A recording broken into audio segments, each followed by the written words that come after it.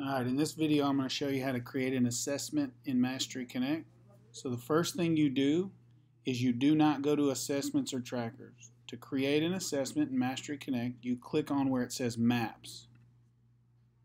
And then you go into the map that the assessment corresponds with. So if you're creating a Spanish 1 assessment, you would click on Spanish 1. And then up here at the top right on the hamburger menu, you would scroll over it and click Add Assessment. When you click that, it's going to ask what type of assessment you want. Most of the time it's going to be to create a new assessment. So that's how you create an assessment in Mastery Connect.